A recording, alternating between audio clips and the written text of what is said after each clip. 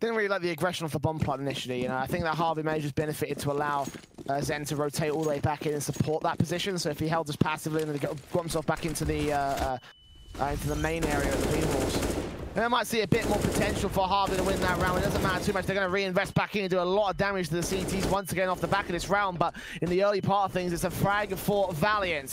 First kill comes in from Hunter. He's ready for Twixie, dropping the bomb as well. A majorly overly aggressive move from one of the T-side players may have just cost HAVU the round already. So they have to get into the bomb site. They have to get control of the bomb itself. And Soul working towards A, but he can't win out the fight against Esperanto, who kills him with a USB. And Otto there to back him up over to the main area. Sorry, left on a 1 versus 4. He'll get the first. And the second as well. I was about to write him off.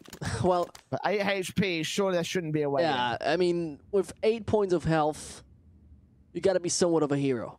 But you never know what's about to happen. Can just advance.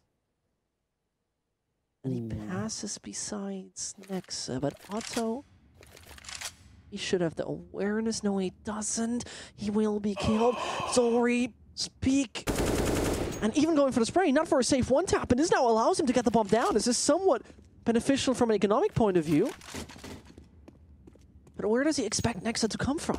Because if he really looks down highway with an AWP, he could most likely win this duel, bring his team up on the 14th, and remember, this was a 1 versus 4. He finds it! Way!